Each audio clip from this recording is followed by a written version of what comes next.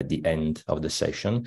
We can now go ahead with our first speaker, Professor Akitsugu Kawashima. We are very grateful to have you here, Professor, today. Just a few words of introduction.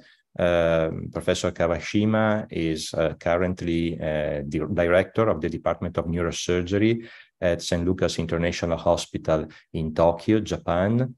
Before this position, he covered positions in many hospitals in Japan, and he also spent time not only in Helsinki, as we heard with Professor Juha Ernesniemi doing also live surgeries, but also at the Charité University Hospital in Berlin, Germany.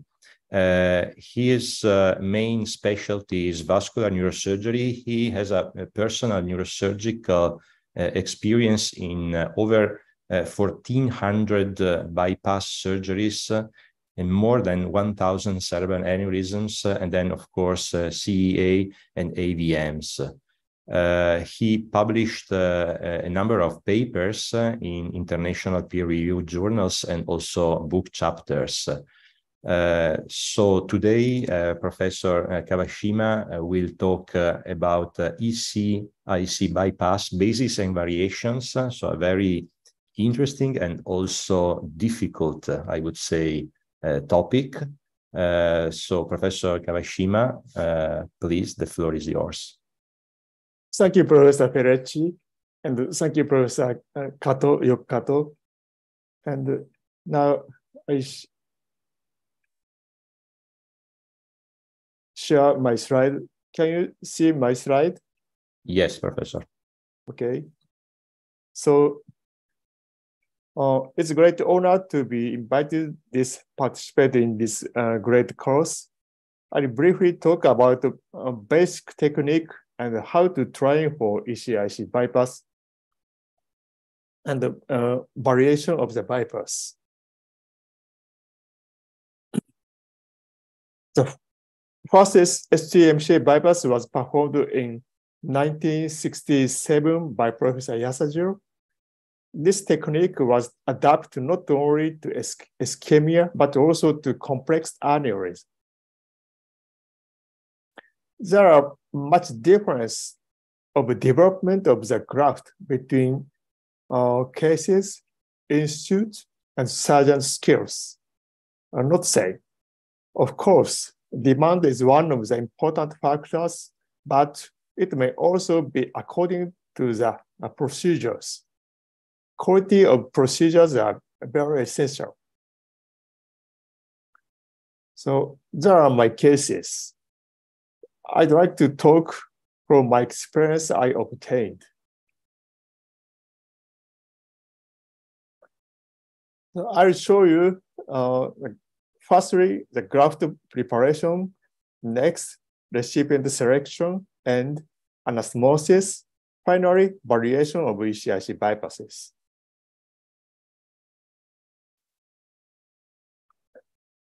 So the key of the graft preparation is avoiding graft damage and to keep graft course natural. It's very important.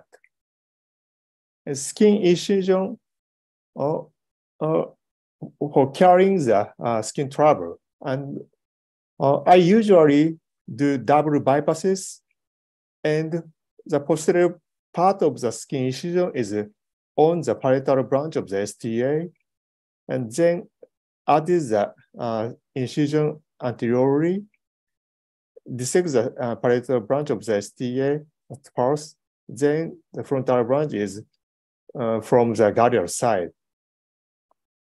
The careful preparation of the grafts, avoiding the intimal damage and mechanical spasm. And a skeletonized graft is better than the pellicle graft. I mean the connective tissue, the less connective tissue around the graft is better, I think. It's there are some papers from the vascular surgeries. And one more, natural graft course is very, very important. So first, I show you the video of the dissection of the graft. Now, this is a case of the pediatric Myeloid disease. And now I cut the on the parietal branch of the STA. Usually, I do the in my left hand have a bipolar, and the right hand have scissors. And I use like this, dissecting with the bipolar and scissors. After dissecting the parietal branch of the STA, the skin flap was refracted, and frontal branch of the STA was dissected from the ghalial side.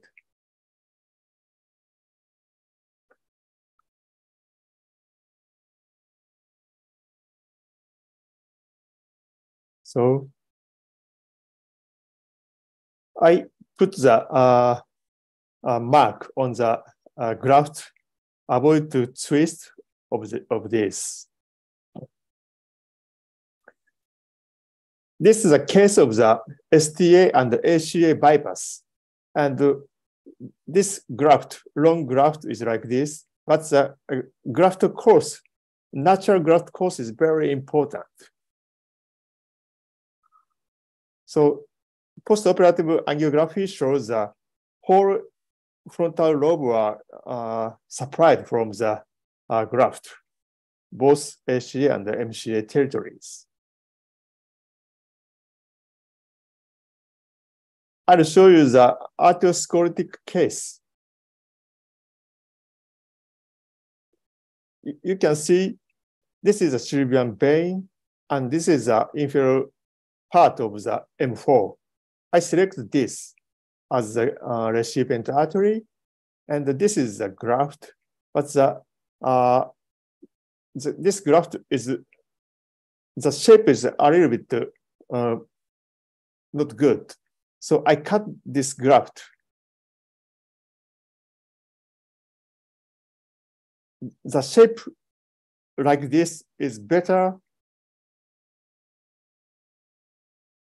Thinking about this graft course is very important to obtain the good blood supply.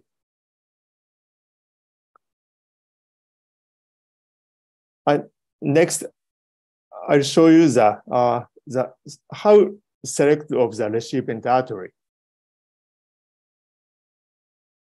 My strategy is to big blood supply to the brain surface as much as possible. To get the goal, a big blood flow route is needed. So the big size recipient artery and better blood flow is a better recipient artery. I mean, blood flow until gradually is the better, because the blood supply from the graft is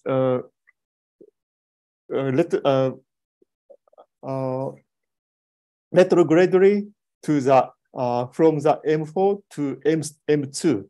So blood supply is very huge to whole MCA territory. And I image the perfusion area, because as a patient, the lack of the perfusion area is different. I think the anterior part or posterior part of the frontal lobe or parietal region or temporal region. And I said I usually use a double bypasses. So I can use the two grafts. So depend on the lack of the perfusion area, I select the, for example, one graft to the frontal lobe, and the next one is the parietal region, or the temporal blood flow, preoperative blood flow in the temporal lobe is not so bad, but frontal lobe is very, very poor. So in that case, I select the recipient artery in the anterior part of the frontal lobe and the posterior part of the frontal lobe. It depends on the patient. And the balance between the surgeon's skill and the condition is very important. So I mean the condition of the anastomosis means the surgical field and the recipient artery, the condition of the surgical field and the condition of the recipient artery. It's the surgical field means the working space, depth, narrowing, or the fixation of the CSF or deep side, or the bleeding or so. The condition of the recipient artery is the size of the recipient artery, sclerotic change or not, angle, thickness, or tortuous. It's if the good recipient artery is in the deep in the sulcus, it's you can select this recipient artery if your skill is good. But if not, you should select the on the surface of the recipient artery. It's the balance is important. And anastomosis, sorry. For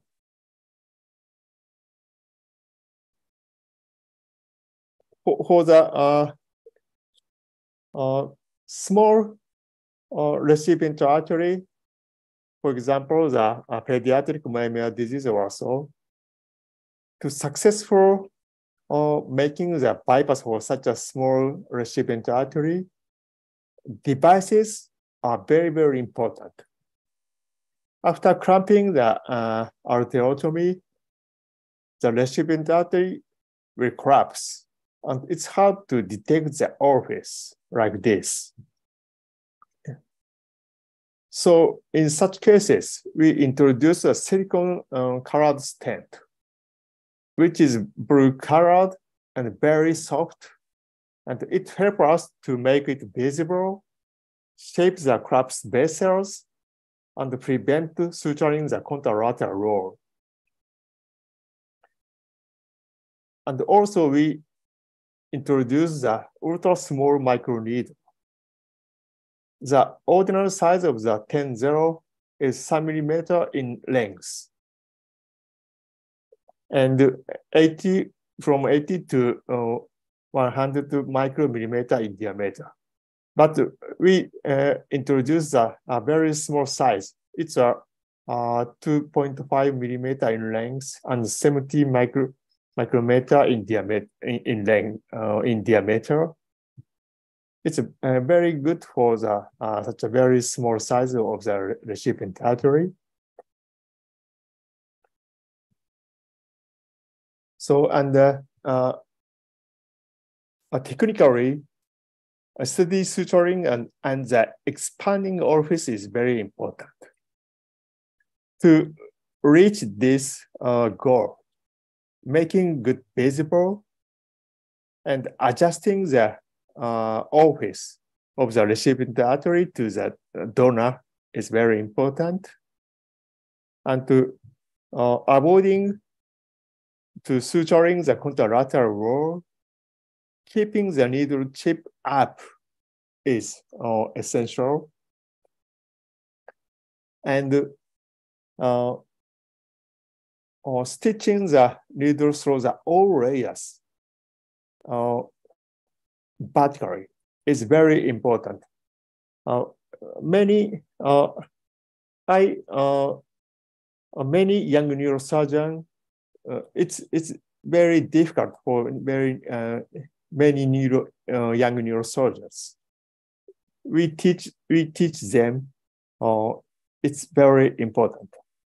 Needle, vertically stitching the needle through the all layers, and suturing with loose stitches like this. It's help to expanding the orifice.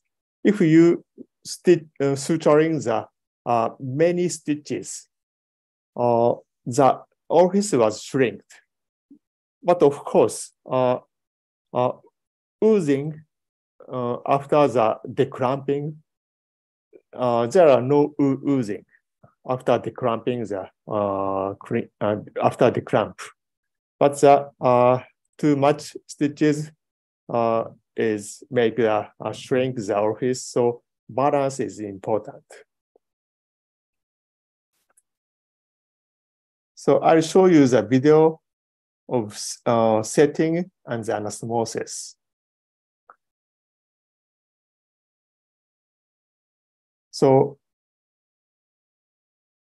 I set the graft and now making the orifice of the recipient artery like this, and cut the edge to shape round.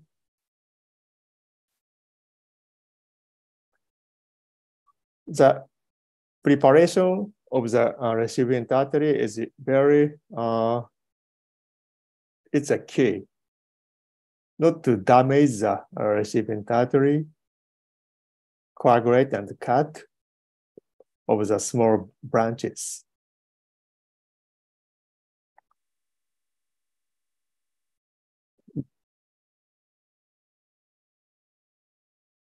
And press the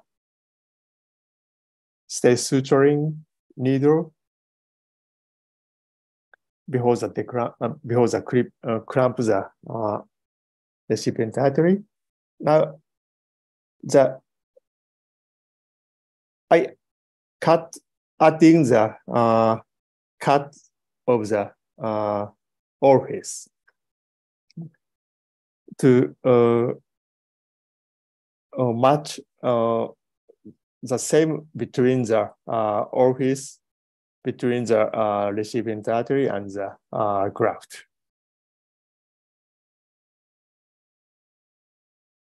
So I show you the video of the suturing. Stitch the vertically of the needle like this.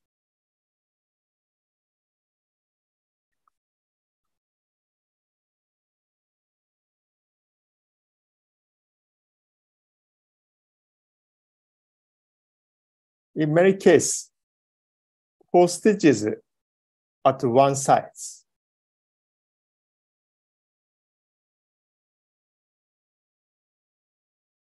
Good visible and avoiding the suturing the contralateral wall.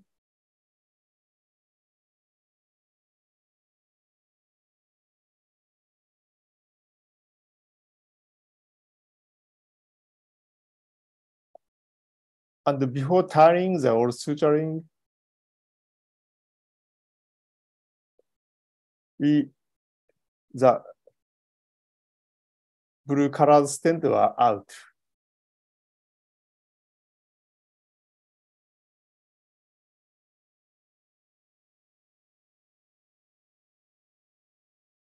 Then tie the suturing.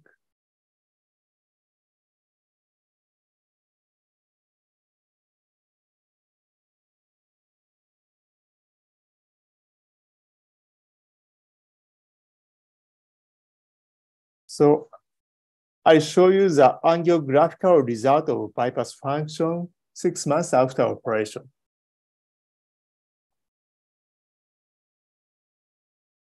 We define the angiographical evaluation like this: more than two-thirds of MCA territory are extensive, and less than 1/3 are poor, and between 2/3 and 1/3 are moderate. So many of almost all cases are extensive. So next, I'll show you the variation of the bypasses.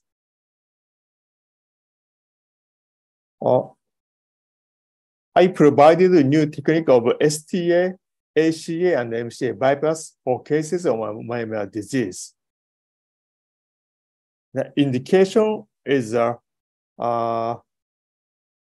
less low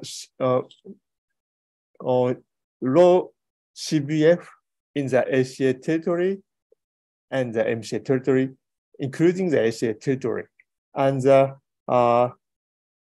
lower extremely deficit for the ischemic. So dissection one branch of the STA are about 10 centimeter for long graft, and making two separate craniotomy for MCA territory and the ACA territory. The key is passing the long graft under the dura, like this. Follow the natural graft course.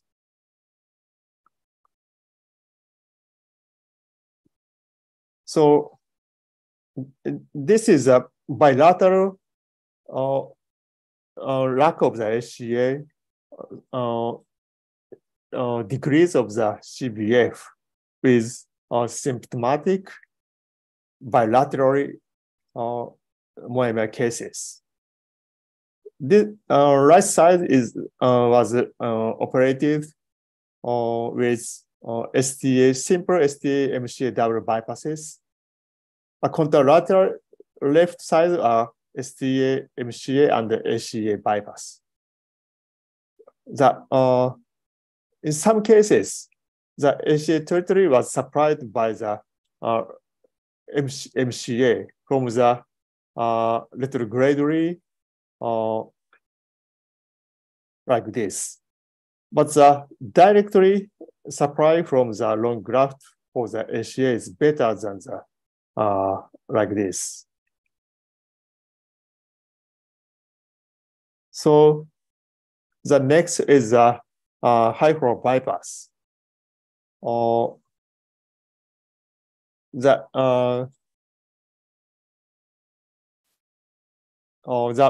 aim of the high flow bypass is the replacement of the ACA or the other large vessel to supply high amount of blood flow. So the not so big craniotomy is not needed. The skin incision is only like this. So in my case, I do the high flow bypass with STA MCA bypass for insurance. So the skin incision is on the parietal branch of the STA and at the anteriorly, like the STA MCA bypass.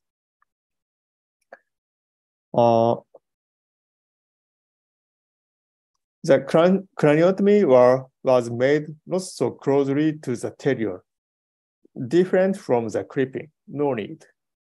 And we tunnel from the neck to the craniotomy edge below the zygomatic arch. And we pass the 𝑣𝒂𝒂𝒏 artificial graft in the tunnel, then place the vein graft inside the 𝑣𝒂𝒂𝒏 artificial graft, like this. The 𝑣𝒂𝒂𝒏 graft was passed between this craniotomy and the neck under the zygomatic arch. The graft is placed under the zygomatic arch and the mandibular through the artificial graft, 𝑣𝒂𝒂𝒏 graft. This is postoperative 3D image. The high flow graft is like this. This artificial graft was avoid the kink of the graft in the muscles. So I show you the video of the high flow bypass.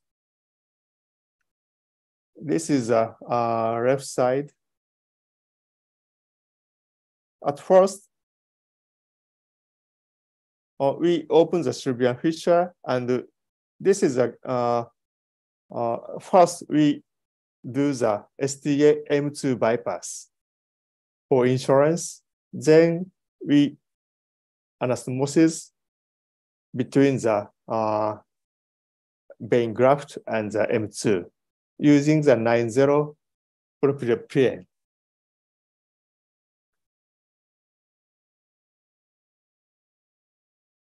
So continuously suturing.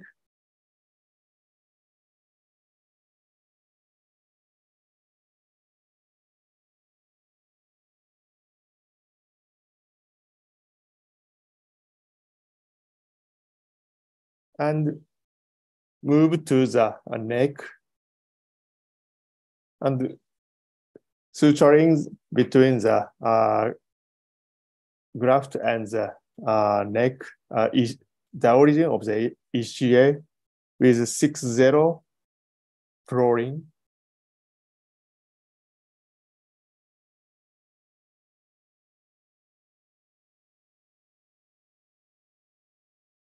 So surgical field is very simple, as no need so big granulotomy.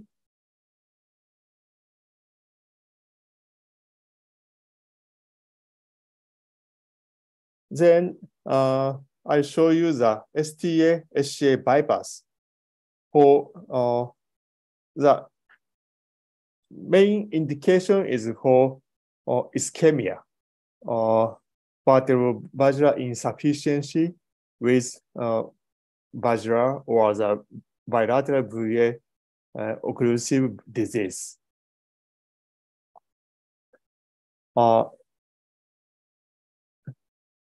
In some cases, these techniques are adapted to the acute flow replacement for cases of the aneurysm.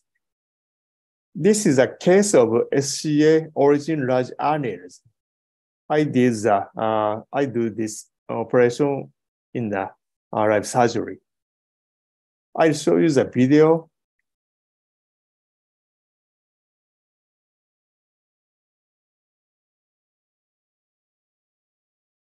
The making skin incision on the parietal branch of the STA for the graft.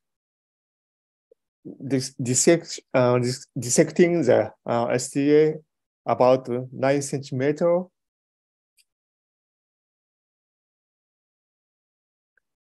We mark the blue line to prevent torture the graft.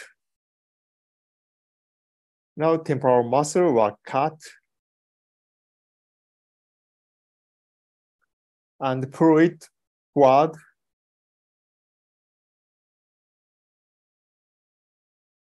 You can see this. This is the root of the zygoma, and we cut the muscle for the root of the graft. Make the craniotomy with 2 bar holes, about 6 centimeters in diameter. We drill the temporal base, but no need the skull-base technique. Just it.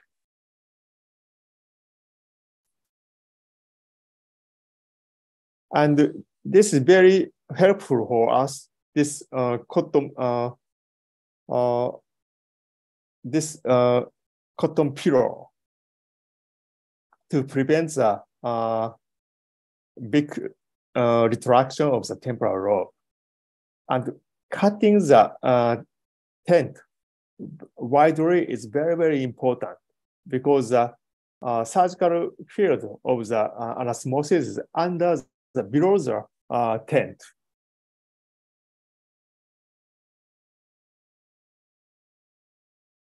And we use a gel foam below the recipient artery to up the surgical field.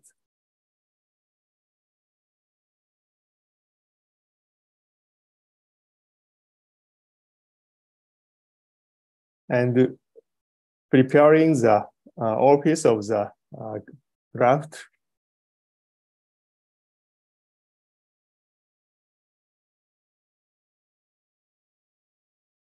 I don't use the skull-based technique, very simple subtemporal approach, but the surgical field is good. And using the 9-0-propylene, using a continuous suturing method.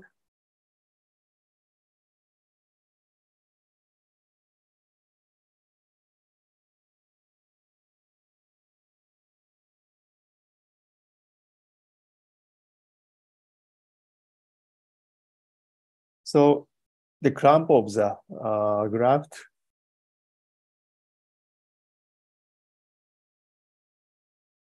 After making this bypass, I attack the aneurysm.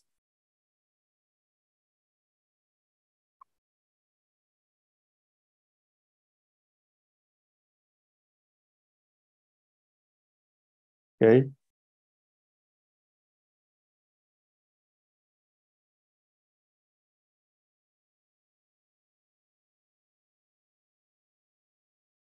So I show you the chips again. The temporal base should be drilled flatly, but no need for mastoidectomy, such as skull-based technique. And the minimum using the specular to prevent brain damage is very important for such a subtemporal approach. So CSF drainage and using the cotton pillow are very effective for it.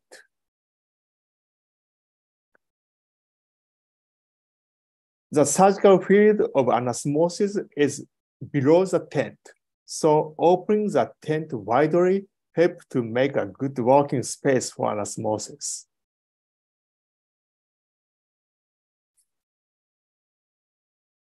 There are small tips to making successful deep anastomosis. One is elevation of the recipient artery using a silicone color stent to make visible and prevent the suturing the contralateral roll. And running suture is faster.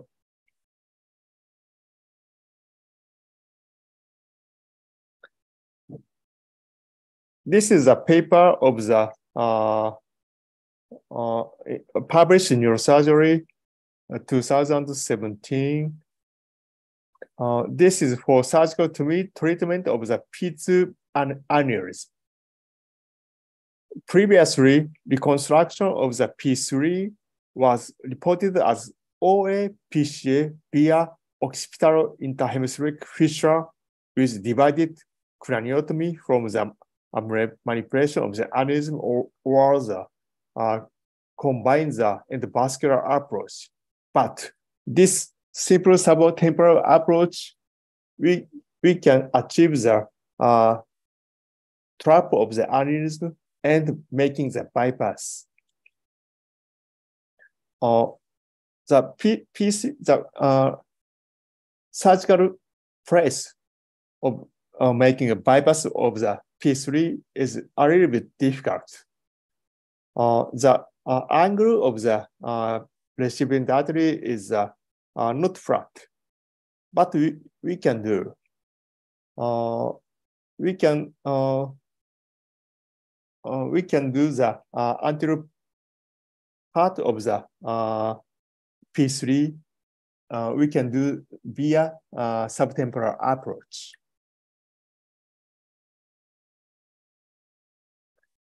So a bypass is very effective and powerful to achieve a suitable surgical effect. But there are some tips. So again, graft preparation, avoiding the intimal damage and the mechanical spasm, and very important of the natural graft course, keeping the natural graft course. And for recipient artery selection, we select the big size recipient artery and thinking the perfusion areas and the balance of the surgical skills and the anastomosis condition. And for anastomosis, making good visible and adjusting the orifice between the graft and the recipient artery, and loose stitches to making the big orifice is the key to success of the good anastomosis. Thank you very much. Thank you, Professor Kawashima, for this wonderful presentation about ECAC bypass techniques. I think we can open the discussion. I see already Dr. Hari raised his hand. So please, Dr. Hari. Thank you, Professor Kawashima, for the excellent tips to young neurosurgeons. I have two doubts. So first, my doubt is when do you do any post-operative angiogram after the bypass surgery? And if you do, after how many months do you do? And yes. My second... Okay.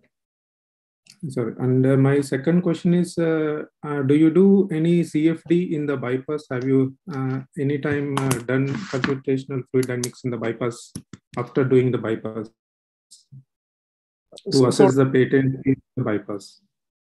Sorry, second question again.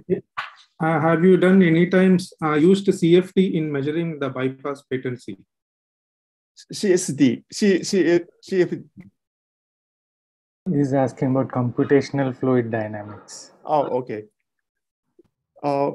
We do the post-operative angiography 6 months after operation for every cases. And CFD, we don't evaluate the CFD. Just MRI and 6 months after angiography. Yes. Yes. Thank you. Thank you, Professor. Thank you. And sorry, one more. Yeah.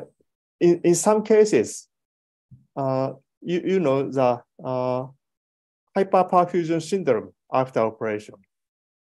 Yes. So yes, only about 2 or 3% cases with bleeding, according to the hyperperfusion syndrome. So in my institute, all cases SPECT were done just after operation, day 0. Mm-hmm. But it's of course it's depend on the institute. But the problem of the postoperative hyperperfusion syndrome is a big problem for us. So, question is, how do you treat it once you find the hyperperfusion area? Yes.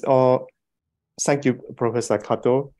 The very focal hyperperfusion is very dangerous. For example, the myeloma cases, middle ages, and the very severe ischemic cases is very risky. And I also evaluate the intraoperative graft blood flow. You know Charvel flow meter.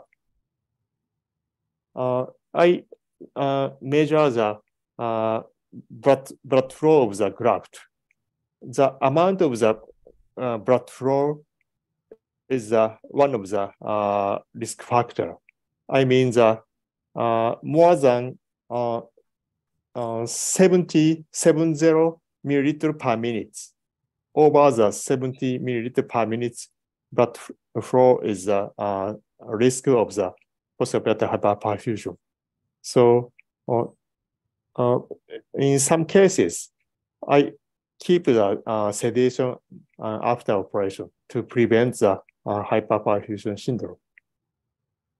So do you start the treatment during the surgery if you find over 70 millimeter per minute? Oh, yes. Thank you, Professor Kato. So in very severe cases, I start to using the Labnar thiopental during the surgery. Thanks so much. Thank you. I see Dr. Mayank raised his hand. Yes, thank you, Professor, for the very nice presentation. I have one question. What is your opinion on using a combined method for Moya-Moya disease, that is both STMCA bypass plus EDAS or EDAMS? Do you use it, or what is your recommendation? Thank you very much. It's a very good question, and in Japan, it's controversial. In my opinion, in adult cases, good double anastomosis, we can do the good double anastomosis. There are no need to do the combined, you mean the either EMS or so. But for small, young pediatric cases, I think it's needed to combine indirect bypass, not only the direct with indirect bypass. It's my opinion, because I said I do the post-operative angiography 6 months after operation in all cases, and I check the all cases in my all more than 1,000 patients I checked. So in adult cases, to do the double bypass, no need the indirect, I think. Thank you very much. Thank you. Thank you very much. Thank you. If may I ask? Yes, Raja, of course. Please. Thank you. First of all, Kawashima Sensei, thank you very much for coming here and sharing this rich experience of more than 1,400 cases of bypass. We are extremely grateful to you. First question is a clarification that in the EC-IC bypass, you showed an incision on the hand. And you, if I heard by mistake, you said venous graft. Was it a venous graft or a radial artery graft? Thank you very much. Yes, this problem is also controversial in Japan. I think it depends on the institute or the teachers. In my institute, the vein graft is fast, because just it's preferred to incision of the leg is better than the hand. And but I think the handling of the graft, the radial artery is easier than the saphenous vein graft, because the wall of the graft is thin of the radial thinner of the radial artery graft.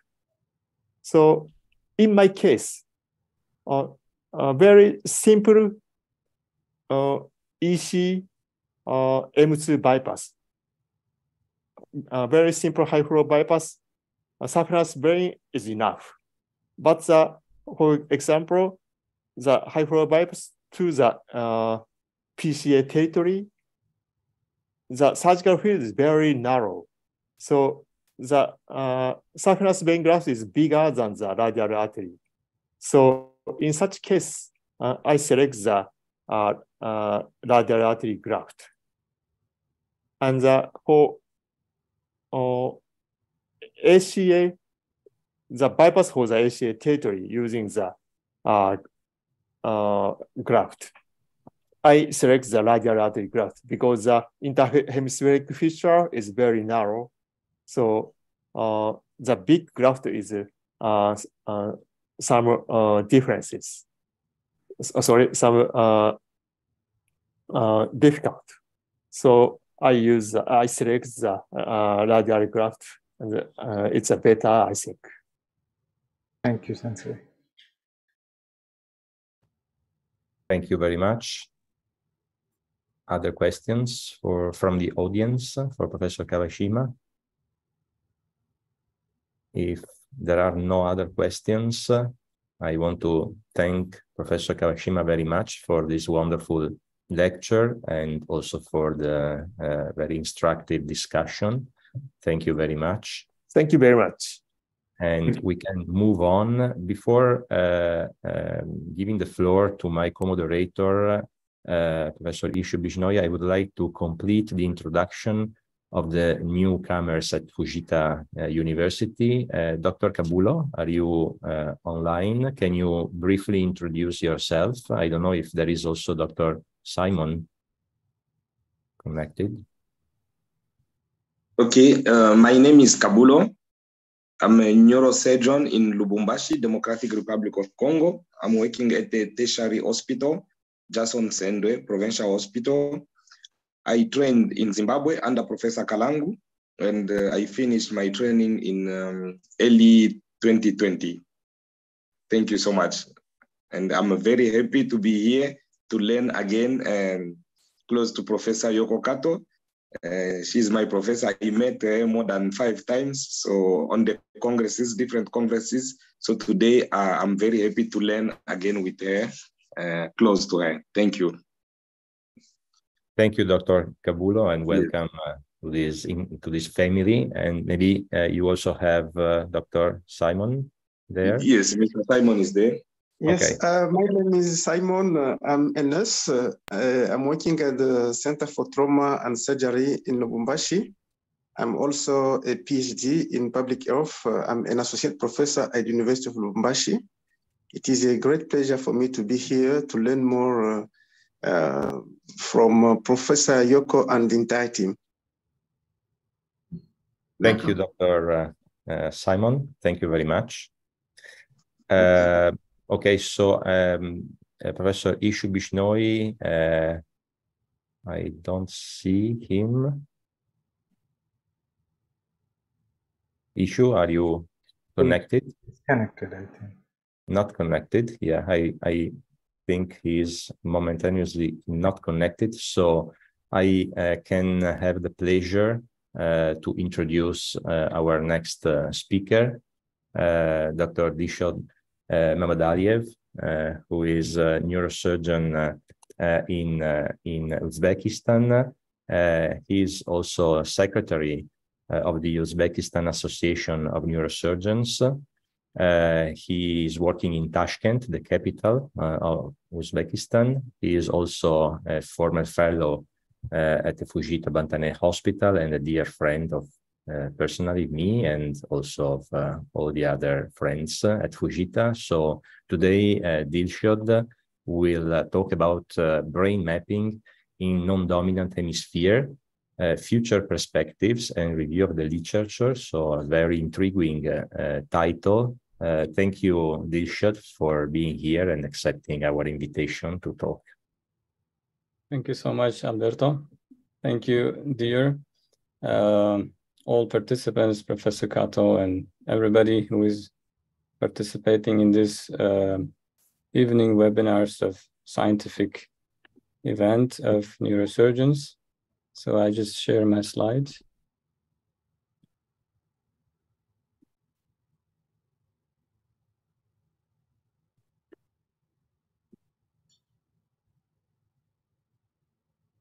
So continuing the talk of awake surgery from the last week, so I'm going to be very chronic, the lecturer. So brain mapping in non-dominant right hemisphere.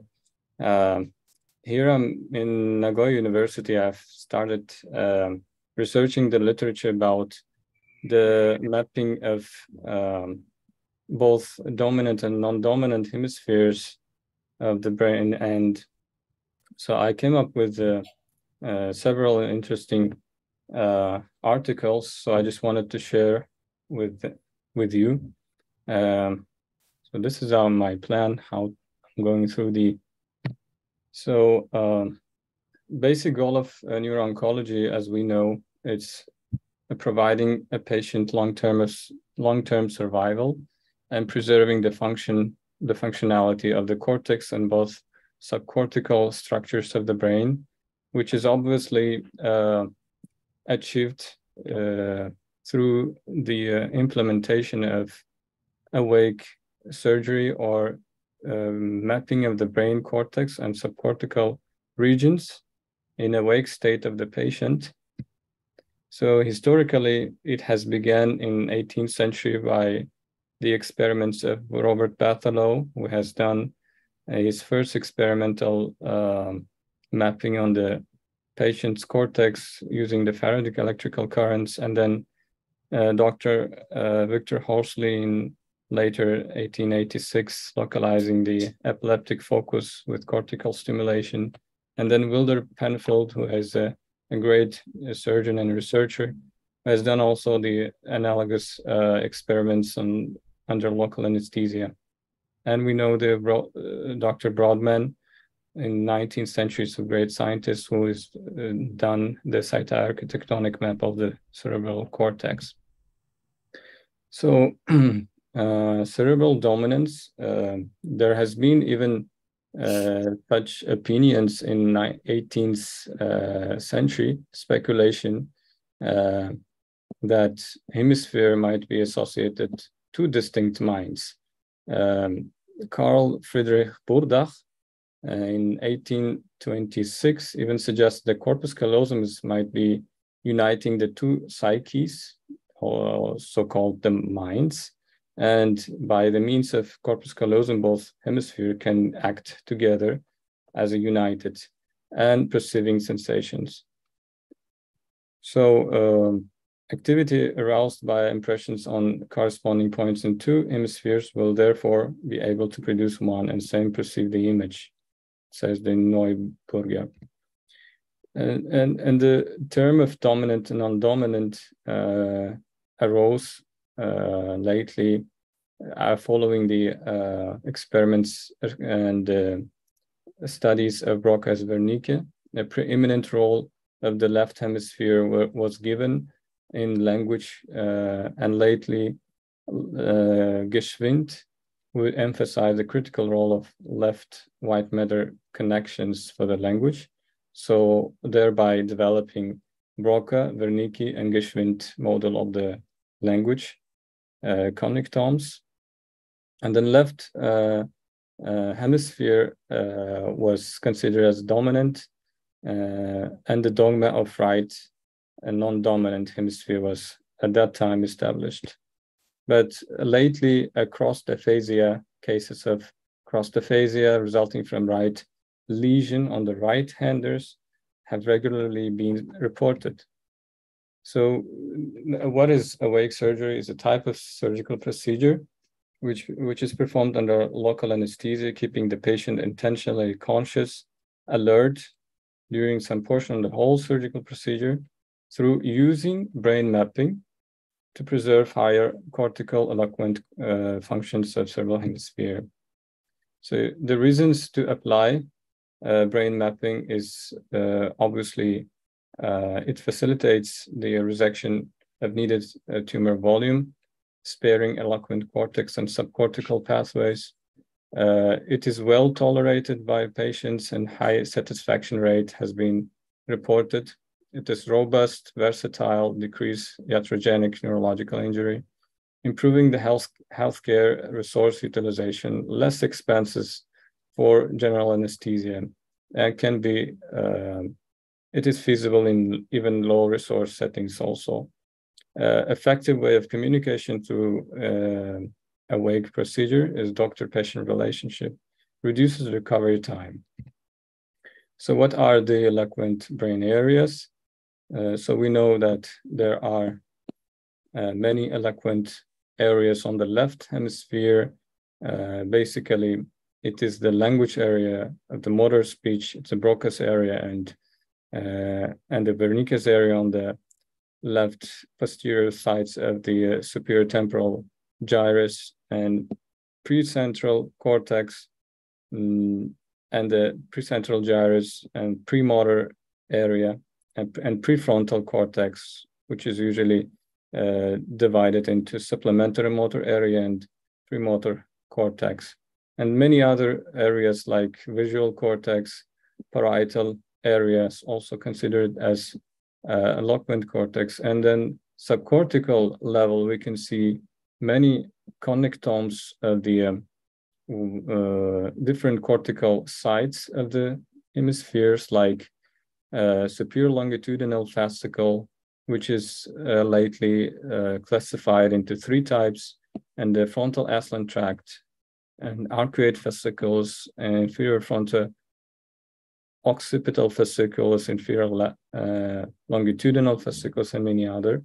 And also internal capsule and thalamic areas also considered as eloquent brain areas.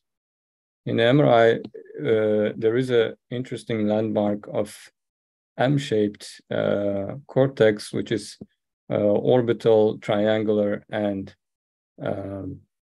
opercular parts of the inferior frontal gyrus, and also Wernicke's area, which is not very clearly demarcated and can be only determined by the using of brain mapping.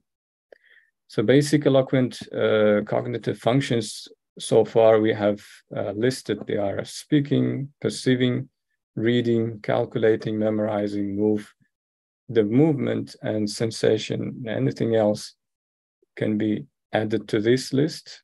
Most of the neurosurgeons are aware of these enlisted functions of the brain, but there are many functions of the right hemisphere, like modulation of the eloquent functions. So the basic functions of the right hemisphere is executive function, social cognitive behavior, visuospatial cognition, empathy, the ability to show the empathy, and theory of mind, the ability to understand the other person's perspective acts. So the executive functions is kind of umbrella term. So it is encompassing all these enlisted functions of the brain, like planning, use of strategies, problem solving, abstractions, logic, inhibition of the certain opinion, and dominating the perspective opinion, and working memory, switching memory, allocating the attention, maintaining the attention, judging, reasoning, estimation, emotional control. These all functions which are considered crucial in adaptation of the person in the society should not be neglected, and therefore right hemisphere should not be called as a non-dominant hemisphere. So there is, but anatomical studies for the each of the subcortical tracts has been done. The reports of asymmetrical findings of arcuate fasciculus. Some authors have reported the existence of right arcuate fasciculus only in 40% of cases, whereas other reporters reported in all their patients. The most post-mortem studies reported no significant difference between right and left white matter fascicles, neither in volume nor in cortical connections. But this remains still controversial. For the superior longitudinal fascicle, many anatomical studies showing the asymmetry in volume. The right-sided superior longitudinal fascicle as a whole was more voluminous than the left in 2 studies. but this is also non-consensual. However, as other researchers found superior longitudinal fascicles to subcomponents lateralization to be dominant in the left hemisphere. So that's maybe due to the functionality. And the Wang and in the other hand, found a slight asymmetric difference in this fascicle tended to be more voluminous in the right hemispheric dominance. The same studies in frontal ascending tract. There is enough data for the left frontal ascending tract, but not much known for the right one. Recent anatomical studies have described as a symmetric white matter tract connecting pre-supplementary motor area and supplementary motor area with superior frontal gyrus and inferior frontal gyrus. Each bundle has same diameter and diffusion characteristics on both sides, as the fat is medial and orthogonal to superior longitudinal fascicles and following the parallel trajectory. So one of the authors, Villas-Boas, and with Professor 𝑣𝒂𝒂𝒔𝒉, wrote an article challenging the myth of right non-dominant hemisphere, where they have evaluated different cortical functions of the right hemisphere in 231 patients who underwent awake craniotomy, and evaluating the neuroplasticity potential of brain damaged patients. And they have elaborated this probabilistic atlas of functional plasticity, where the several kind of symptoms occurred during the direct electrical stimulation, and they have made this probabilistic atlas of the different types of disorders during the right-sided brain mapping. So these are the basic indications for the left hemisphere lesions. So anatomically, it is usually located in speech area like language cortex and motor cortex, sensory cortex. Physiologically, it's different kinds of epilepsy surgery, stereotactic brain biopsy, ventriculostomy.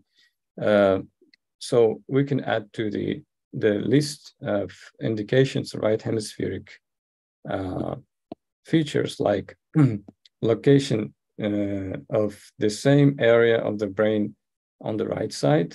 So inferior frontal gyrus, superior temporal jaw, temporoparietal junction, and on the right hemisphere, just identical to Broca's and Wernicke's area, premotor cortex, prefrontal cortex, supplementary motor area, and even corpus callosum. In much cases, patients developed corpus callosum tumors, which are infiltrating to the singular area, which is also considered as a eloquent cortex. And the exclusion criteria is well known. There's the patient who cannot communicate, delirious and debilitated, psychologically unstable. The younger patients than 11, in some articles it showed that even in 9 years old, there has been doing the awake craniotomy. And tumor location supratentorial mostly, and tumor type is highly vascular and large volume, cannot be tolerated for awake craniotomy because of high blood loss possibility, and comorbidities like sleep apnea syndrome and obese patients are not indicated for this kind of procedure, and also inexperienced specialists are also in this criterion. So here I just drawn this colorful diagram with the subcortical tracts showing the how visual-spatial cognition and social cognition is formed. So the yellow lines is basically its superior lateral superior longitudinal fascicles. From ventral to dorsal, it's like 3 to 1. And the third superior lateral fascicle is considered as, in some, it is a little bit controversial, but some authors considers it's as a arcuate fascicles. Some say it's superior longitudinal fascicle third type. So it is basically connecting the inferior frontal gyrus with the superior temporal gyrus, posterior aspects of it, and the green line is inferior front-occipital fascicles, which is basically connecting the prefrontal cortex all the way, passing through the deep temporal areas and going to the visual cortex, which is obviously associated with the visuospatial cognition, facial recognition. So, and the other tract is uncinate fasciculus, which is connecting the orbitofrontal cortex with the pole of the temporal cortex. So, going through the frontal cortex, this is the how spatial cognition and visuospatial cognition mediated. Ventral frontal cortex consists of middle frontal gyrus, inferior frontal gyrus, and medial ventral prefrontal cortex is responsible to emotions, social cognition, facial emotion cognition, empathy, prosody, and theory of mind. And the medial ventral prefrontal cortex can be seen in this picture very good. So this is the basic area. You can see the it is going even to the singular cortex. So it is responsible to the even consciousness. This is how the spatial neglect can be generated. So ventral frontal cortex and temporoparietal junction is closely associated and connected with superior longitudinal fascicles, second and third type, and inferior fronto-occipital fascicles with the visual cortex. So connecting these inferior parietal lobule with a ventral frontal cortex, a person identifies its own spatial position and the others from the perspective of its personal position. It will be egocentric, and from the perspective of the other space, it will be allocentric. So as the lesion goes to the occipital parts of the brain on the right side, the patient neglects usually the space, the left or right part of the space, and the lesion, if lesion goes to the superior temporal gyrus or this direction, so the patient may neglect its own half hemibody, like not being aware of the part of his body. So this table I have collected from the data I've been studying from these articles. So basically it was seven functions of the right hemisphere and correlated gyrus and responsible subcortical tracts, visual spatial cognition. I'm not going into every each of these in detail. So I want to highlight that there are many testing methods have been generated so far, but these testing methods are basically in the bedside, not adapted to the intraoperative assessment. So you can see the difference of the number. The only line bisection test and target cancellation test can be used to monitor ventral frontal cortex visual spatial cognition intraoperatively during awake surgery. And the same can be done to the medial ventral prefrontal cortex to assess the social cognition or theory of mind using the reading the mind in the eyes test, the Ekman face emotional test, facial emotion expression testing, and there is also a testing of executive functions like Stroop test, and the only one have been searching for the different other types of tests, but the most popularized test was Stroop test for the executive functions. So this is the Stroop test.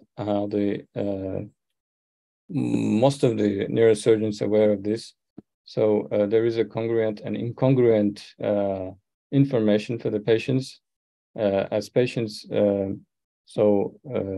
the patients names the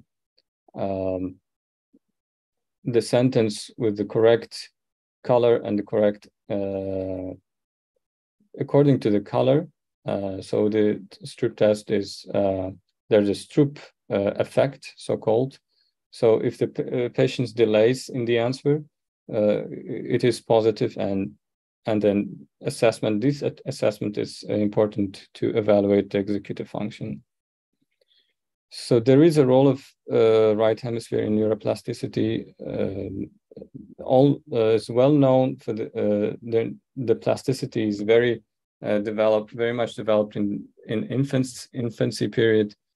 But it's distinguished from the plasticity from adulthood, its magnitude and ease of triggering. And through the plasticity, this inhibition of non-dominant hemisphere when brain lesions affect the dominant hemisphere. And the speed of rehabilitation, however, it's much slower, and structural stability overcomes the plasticity in the adult brain. So the structure already has been established in the certain state, and the plasticity is more cumbersome.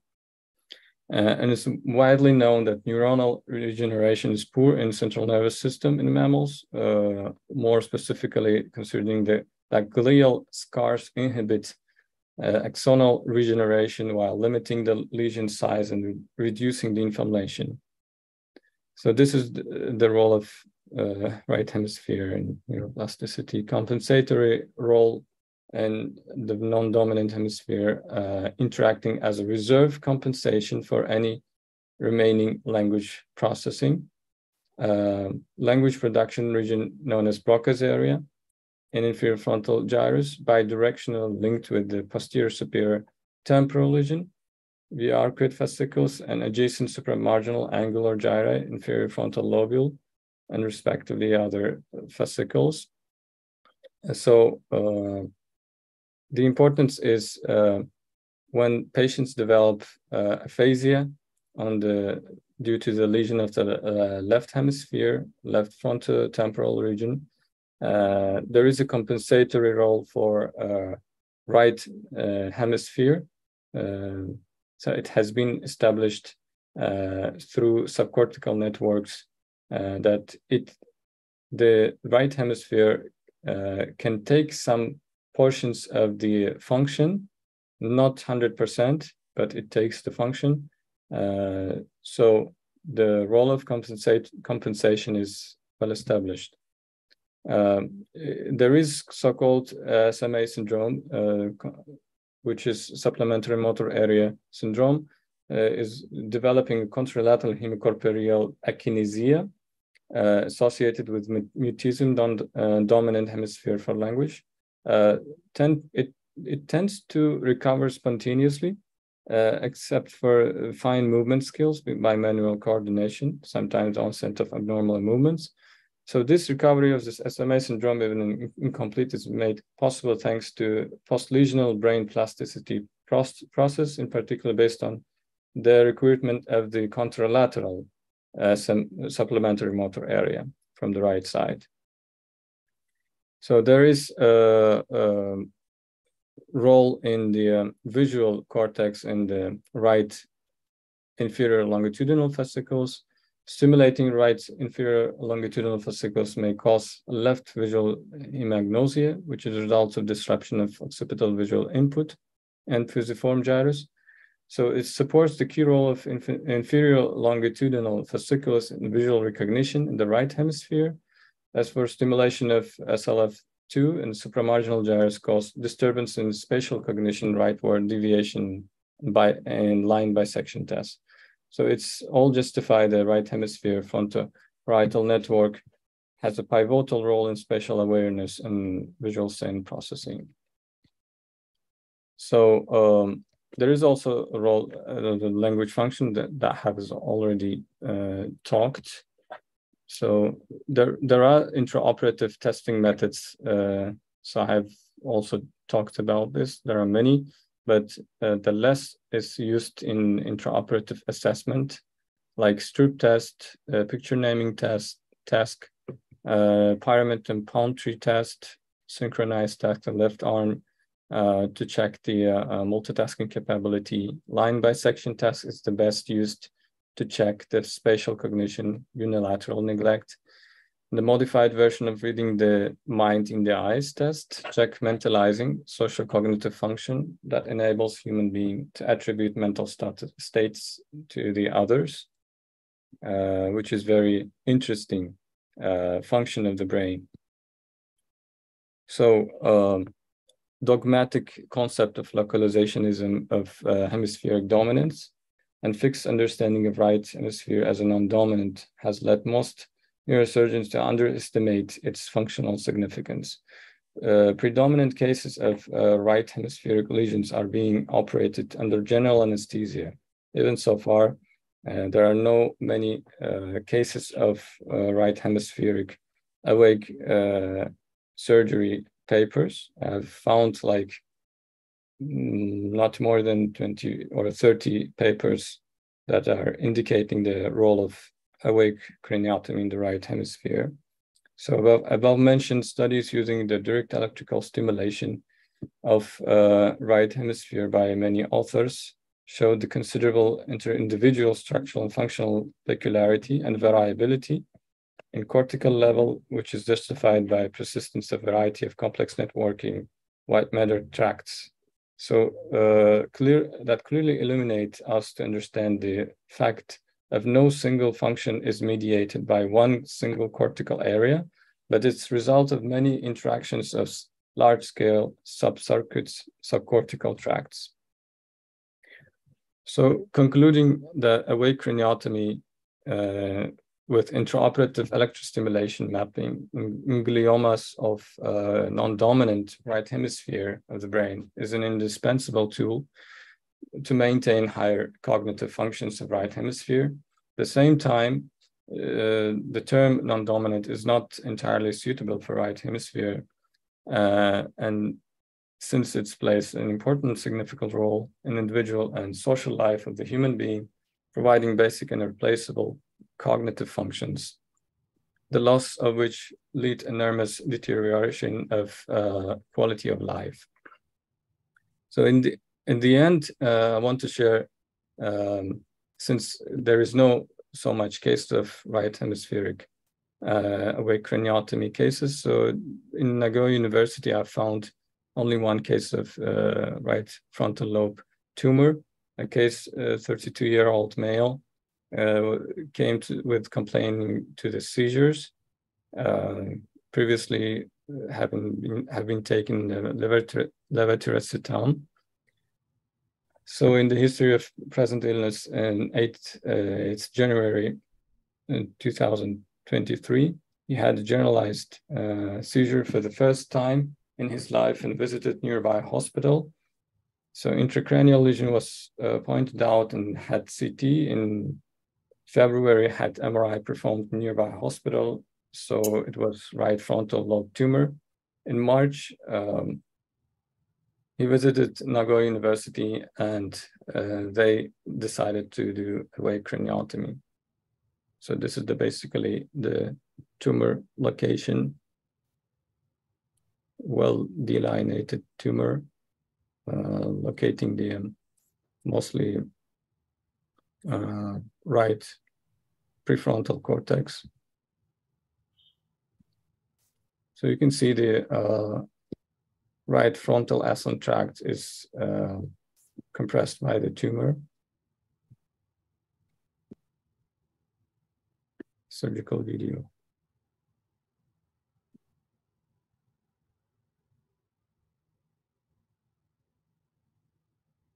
Opening the dura. They're using the strip test during the resection of the frontal lobe tumor. In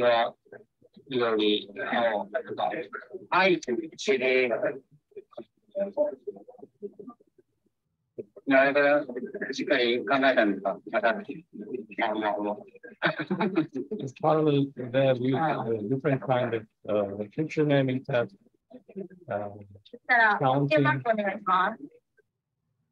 throughout the surgery.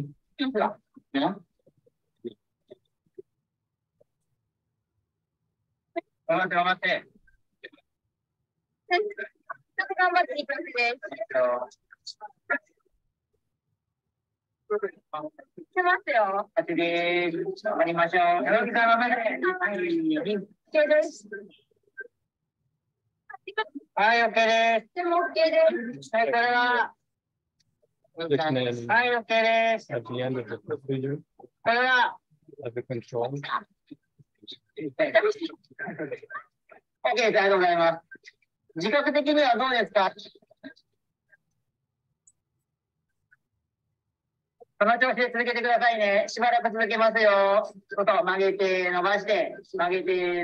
Control stimulation of the cortical tract, basically the central afferent side.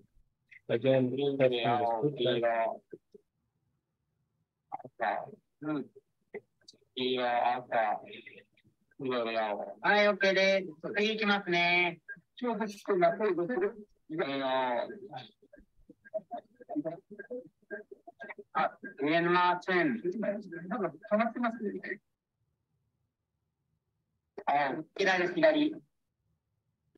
this is the general procedure, how it was done.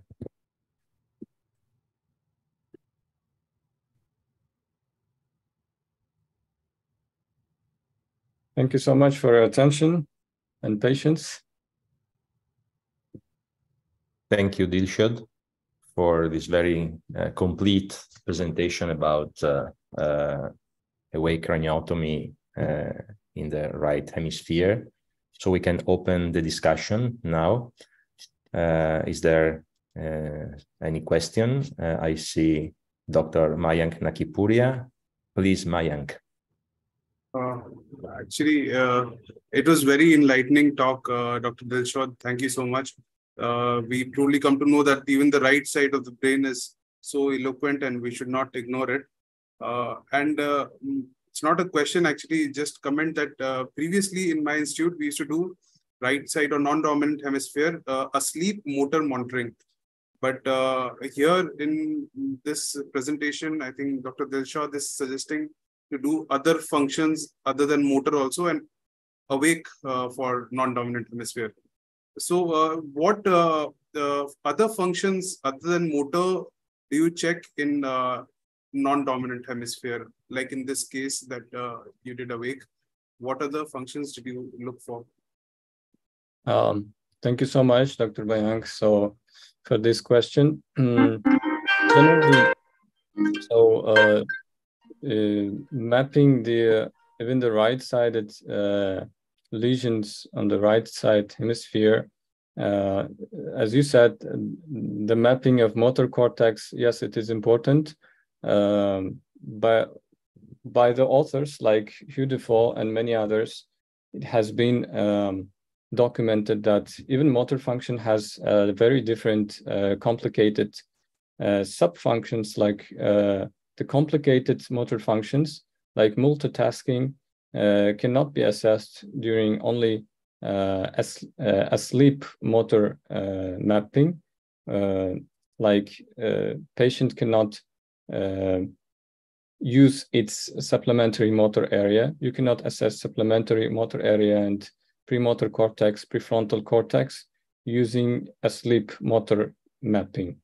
So the awake craniotomy helps in this regard, and not only the motor function, there are many functions of the right hemisphere, like even in the right frontal lobe, there is executive functions like the last video I have showed using the strip test to how patients analyze, how a patient uses his logic, the attention, which is crucial in social adaptation.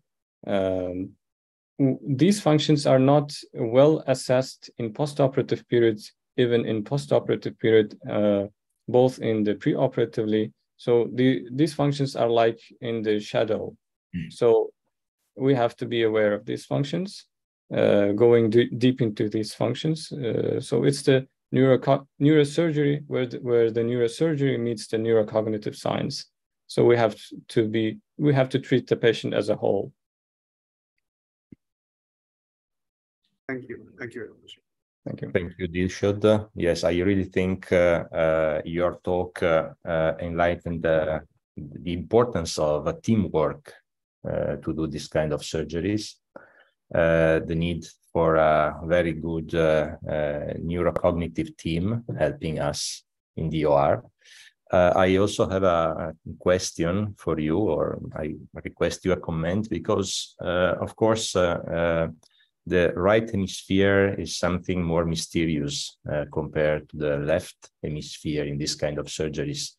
There are some surgeons like Hugues Dufaux who are very strong supporters of awake craniotomy also when you perform surgery in the right hemisphere. But there are some functions like the visuospatial cognition or the language processing which are somehow influenced by the right hemisphere and which can be not easily monitored, but still it's feasible to monitor them during surgery. But there are some other functions like emotions, like social relations, theory of mind, which depend on the right hemisphere and which are not so obvious to be monitored. So I think this is the current frontier of this kind of surgery. I know Professor Dufaux is working on this topic. I would like to ask your opinion, a comment about that, maybe also your experience at the Nagoya University about this specific topic. Yeah, that's very interesting part of the right hemisphere. Actually, there has been many reports of monitoring of the visuospatial cognition, like line bisection tasks, and different kinds, but they are not very feasible to use during intraoperative mapping, which makes it a little bit problematic.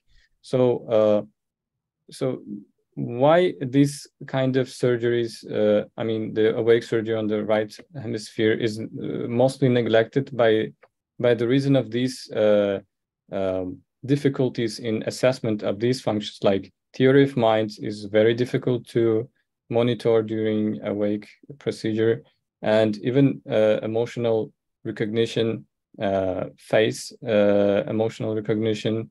There is only like Ekman's phase test, which is used, but not 100% persuasive in its nature. That there should be many randomized trials, I think, should be done in this field of neurosurgery. So Professor Dufaux's work has been doing an influential, very much doing in this field. yes, and other several authors have been reporting, but still, I think that this direction should be more developed. Thank you, Dishod. Dr. Hari? Yes. Hi, Dr. Tejet. Yeah, thank you. Excellent talk. Very new and challenging topic. I was just curious to know what test did you use, the video which you showed us showing the right-sided awake craniotomy. So what clinical test did you use except for the stroke test? Did you use any other tests also?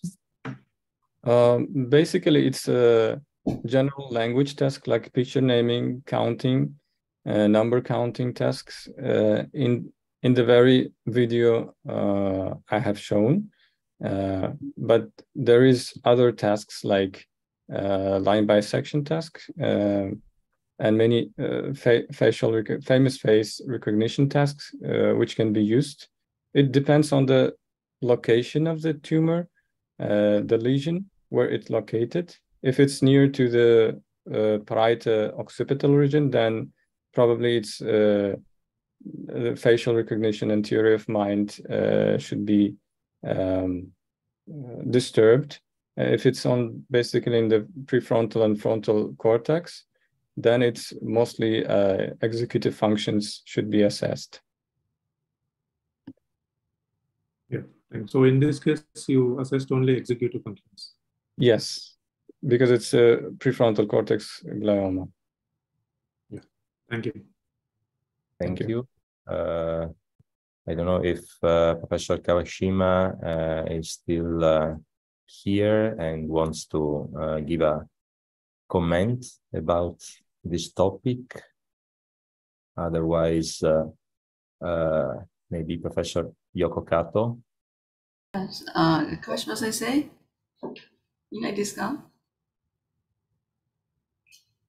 so this was, thank you very much. So very basic things.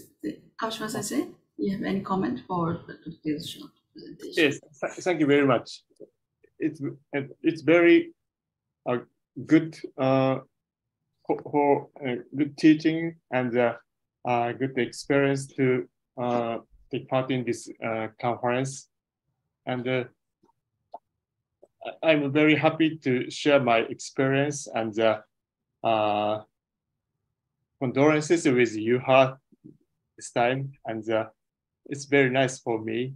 Thank you very much. Do you have a team, such kind of the awake surgery, the team for glioma? Yes.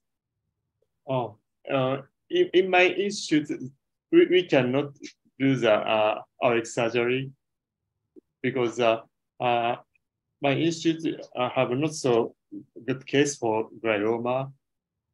You know, the main hospital of our university have many cases, but I'm not so experienced for such cases.